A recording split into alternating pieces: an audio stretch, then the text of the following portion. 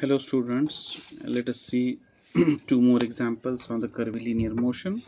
Okay, a particle moves with constant speed of 3 meter per second along a path as shown in figure. Okay, so we are given that it's having constant speed of 3 meter per second. What is the resultant acceleration at a position on the path where x is equals to 0.5 meter? Okay, so this is the diagram x and y. So this is the path of the projectile or particle. Y is equals to 3x square is the equation. When it is here at this point, it has got a velocity of 3 meter per second, and it is said that it has got a constant velocity. So v is constant all along the curve. This point has x coordinate 0.5. Okay, now see how it is being solved. Since speed is equals to 3 meter per second and it is constant throughout, at is equals to 0. Tangential acceleration is 0 simply because tangential acceleration means rate of change of speed. So it is 0. At is equals to 0.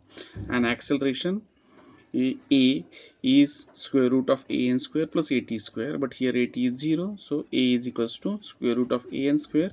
That means an only. Okay, now an is equals to v square by rho. This we have seen in the earlier example as well. Okay, so now we have v, it's a 3 meter per second. Okay, but we don't have this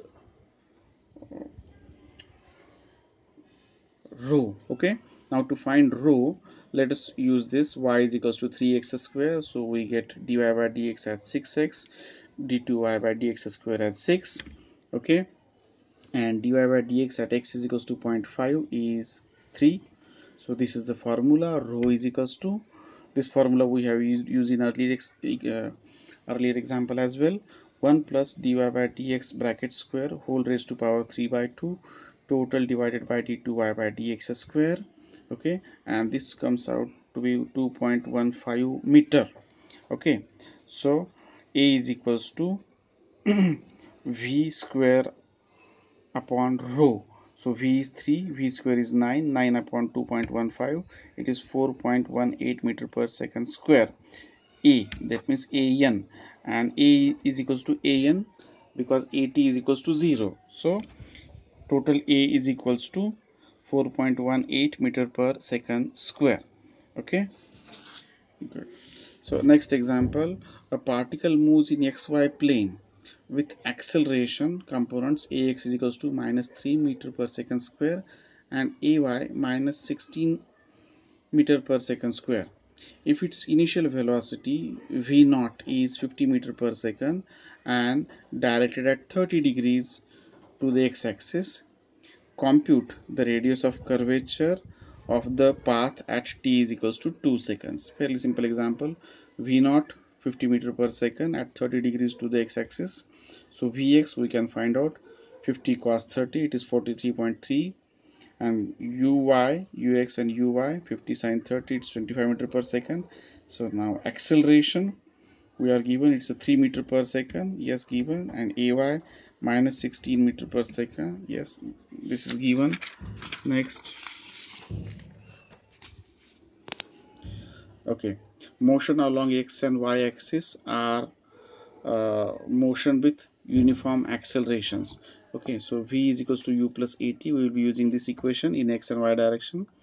Vx is equals to ux plus ax into t plus vy is equals to uy plus ay into t. Okay, at time t is equals to 2 seconds, you put these values, you get Vx as 37.3 and Vy as minus 7 meter per second. Okay, now see, this is one more formula for finding out rho. 1 by rho is equals to Vx into Ay minus Vy into Ax divided by Vx square plus Vy square whole to the power 3 by 2. Okay, Vx into Ay minus Vy into Ax divided by Vx square plus Vy square whole raised to power 3 by 2. So putting the values into it, we get 1 by rho as 0.0113. So rho is 88.48 meter. Okay, let us do one more example. If rocket follows the path such that its acceleration is given by a bar is equals to 4i bar plus tj bar meter per second square. At t is equals to 0, it starts from the rest, and at t is equals to 10 seconds, determine the speed of the rocket and radius of curvature of the path. Okay, so at t is equals to 0 this is given, and at t is equals to 10 we have to find speed and radius of curvature of the path. Okay, so we are given a bar is equals to 4i plus tj. So ax obviously 4, ay it is t. Okay, now ax is equals to dvx upon dt. Okay, so dvx upon dt is 4. Okay, now so dvx is equals to 4 into dt. So obviously let us integrate this from 0 to vx. So dvx 0 to t into dt, what we get, vx is equals to 4t. Okay, vx is equals to 4t. Okay, now since the particles start from the rest, okay, so at t is equals to 0, at t is equals to at t is equals to 10, vx is equals to 40 meter per second. Okay, and this vy is equals to integral of 0 to t dt, so it is t square by 2. Okay, and at t is equals to 10, vy is equals to 50 meter per second. So speed of the rocket vx square plus vy square, it is 40 square plus 50 square, so it's a 64 meter per second. Next is to find out theta. So theta is equals to tan inverse of vy upon vx, so it is 51.34 degrees. Rho, this is one more formula, vx square plus vy square whole to the power 3 by 2 divided by vx minus vx ay minus ax vy.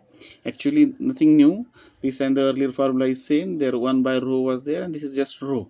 Okay, so putting all these values, what we get, rho is equals to 1312.6 meter.